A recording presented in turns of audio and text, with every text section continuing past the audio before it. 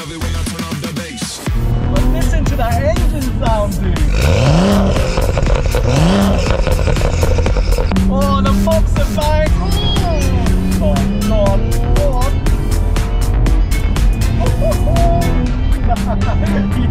Honestly, smiles for miles. It's all about that, right? Like gas prices whatever, man. Like, it's all about smiles for miles.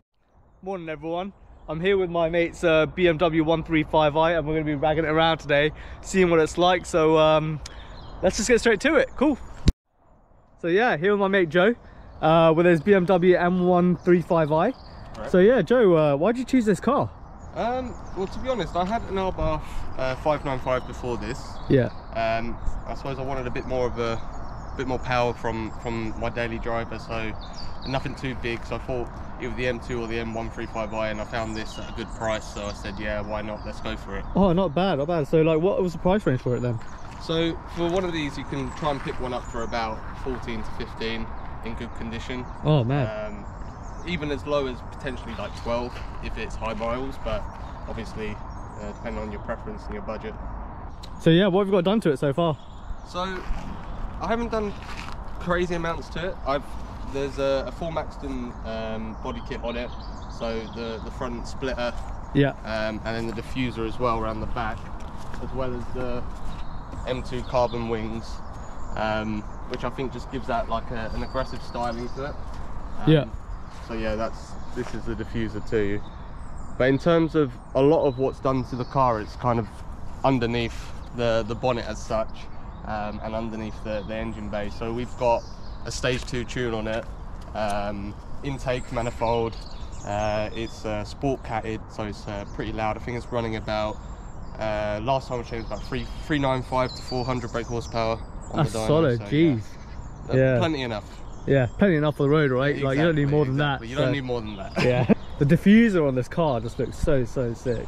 Yeah. I mean, I love the MAXTON work. I think there's a few companies out there are doing a different style, but I definitely thought the MAXTON looked the best one. So yeah. Yeah, for sure. Yeah. It's, and is this like a special edition car or? So yeah, with this is the Shadow Edition. Unbeknown to me, because I didn't really have a clue what I was buying at the time, but I think I picked up quite a good spec. Yeah, and the interior is well spec'd as well, so yeah, pretty happy with it. Yeah, should we get ragging around? Yeah, let's do it. That sounds good, sounds good.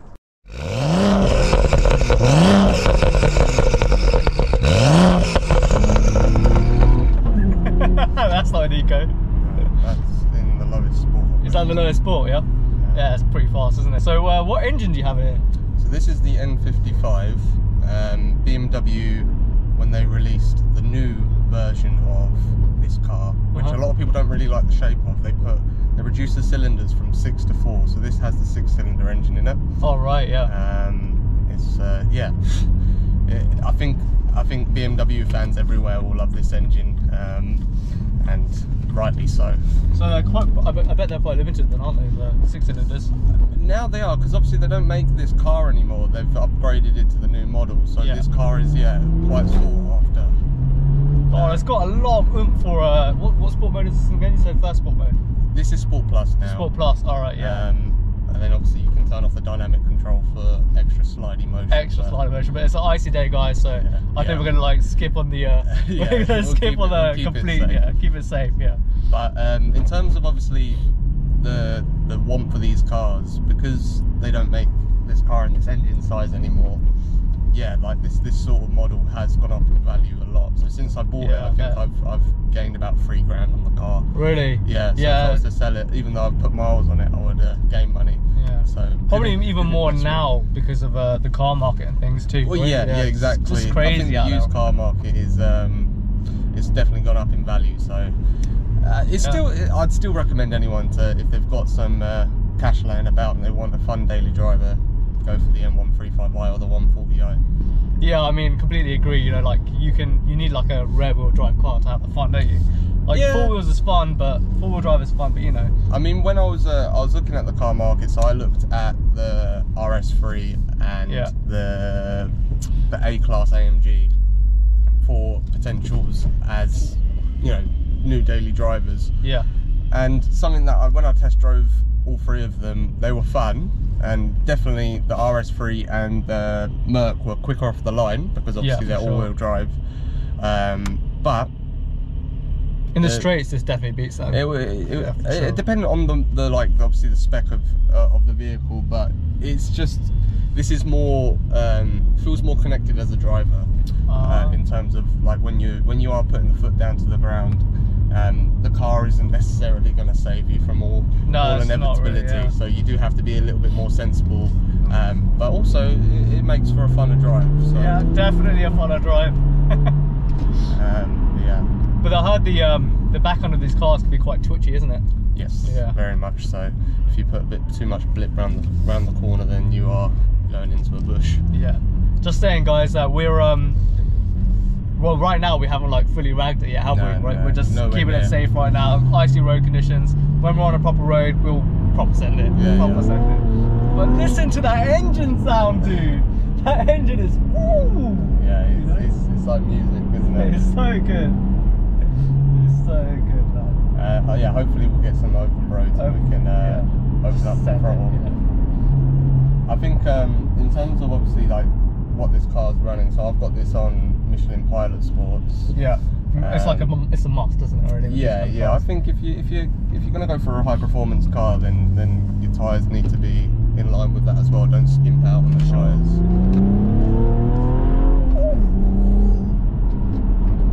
It really, like the rear wheel drive aspect as well, with all that BHP torque, really just throws you back in your seat, doesn't it? Well, the torque way outweighs the BHP for even though the brake horsepower is quite high. As I say, it's running about 405, but it's running 536 foot-pounds of torque. Solid. So yeah, you definitely feel it. Yeah, and you got this car straight pipe, correct? No, I straight piped it myself. Sorry, it's not straight piped. I got it completely stock in terms of the exhaust, but we got the M Sport back box on it, and it's deep. Yeah, that's gonna be cut out. Or is it? I don't know. We'll see. Oh, here we go. Oh, the pops and bangs. Oh! You know what you need? You need a short shifter in there. Yeah. The new models probably have DSG, right? They do, yeah. What plate is this again? It's a 20... This is 2014. 2014 plate, alright. So, not one of the newer ones, but this is the 3-door. Yeah. They come in a 4-door and a 3-door. Go on. He just honestly smiles for miles. It's all about that, right? Like gas prices were man. Like it's all about smiles for miles. Yeah, when you're driving a car, you want to smile, don't you? Absolutely. You want a car to make you grin from ear to ear, and that's exactly what it does. Yeah. I don't even know if the audio is going to get picked up, to be honest, with how loud the car is. It's very quiet in the cabin. You think so? It's fairly loud. I'll put down the window a tad bit. Yeah. But yeah. Let's hear it now, hold on.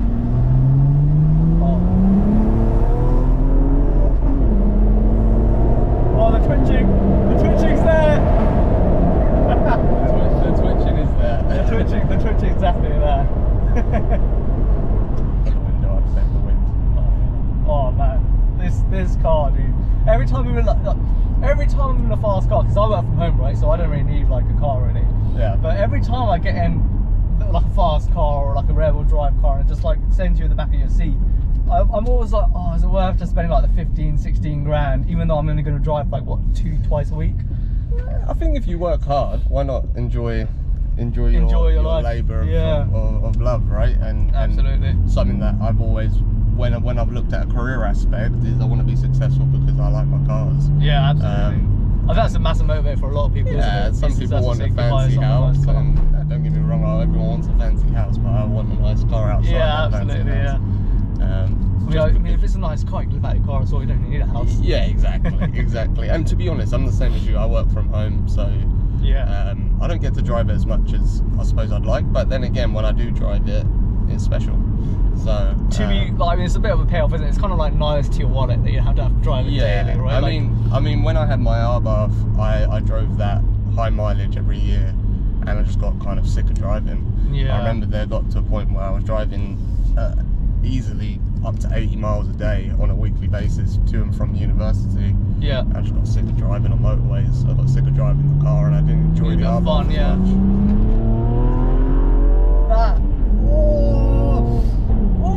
That is, I don't think I'll ever get over that. I just don't think. This is full throttle, isn't it, at this point? I'll keep it full throttle around the time. Oh, okay.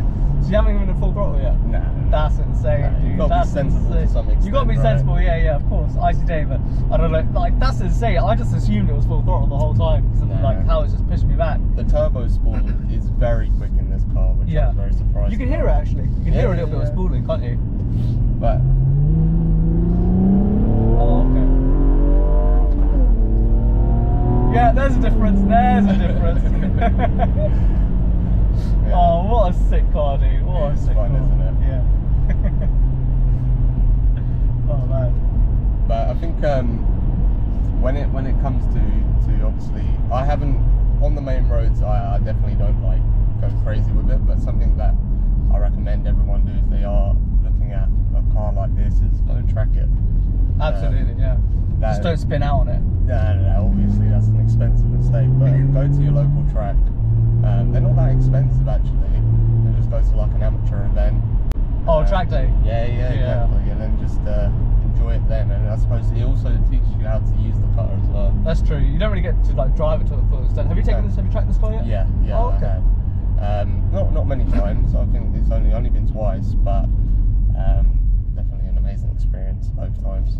So I think when I previously saw you, this car, you said it was stage 1. Yeah. Right. That's the first time I saw this car. Yeah. So since then, what have you added to it to make it stage 2? So the air intake is a massive for the stage 2. Yeah. And the cooler, the radiator is massive too. So it's an upgrade on the radiator and the intake manifold as well. So obviously I think it just allows more airflow. Yeah. Otherwise you end up blowing up the engine, which no one wants. No. But these M55s are good up to 700 brake horsepower. Oh, solid. Like or even further, depending on if you're boring it out. But you can get a lot of power from these things. They're built to be pushed on there. Really. Yeah, I mean on stage 2 you could go way more. Yeah. Than I have, but I suppose I haven't thought to think about going any more than this. I think this is enough for me. Yeah, for sure. I was just going to ask you, do you reckon you'd ever go for a stage 3, but I guess not?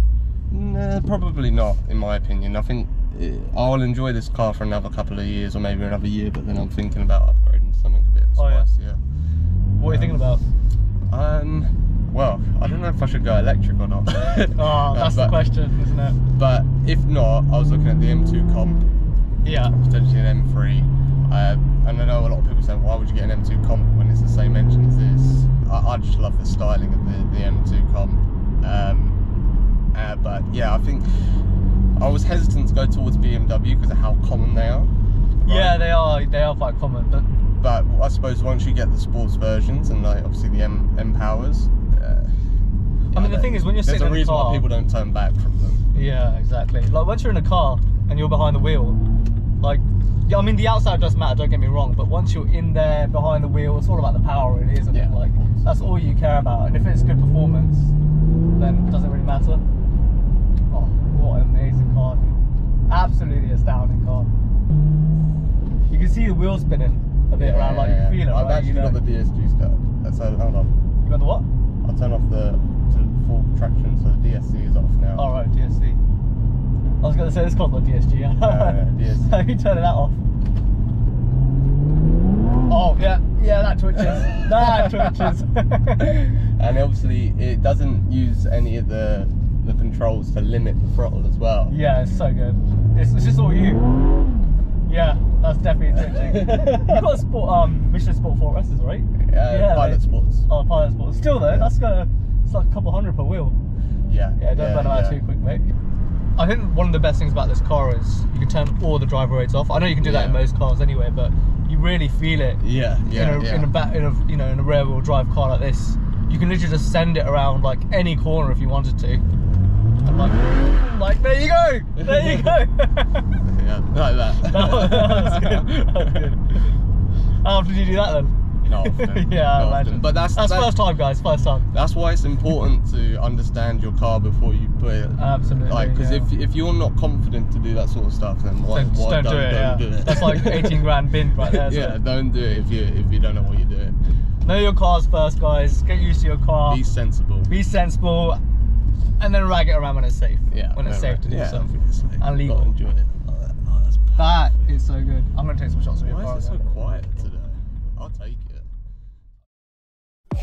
Yo guys, hope you enjoyed the video, and thanks Joe as well for letting me use this car. If you like the video, make sure you like, comment, subscribe, share, do all that good stuff, because that definitely helps me grow as a channel. And yeah, stick around for the next one. I believe I've got a GT86 video coming up on the line, and that should be pretty good because that car is pretty sick. But anyways, catch you in the next one. Peace.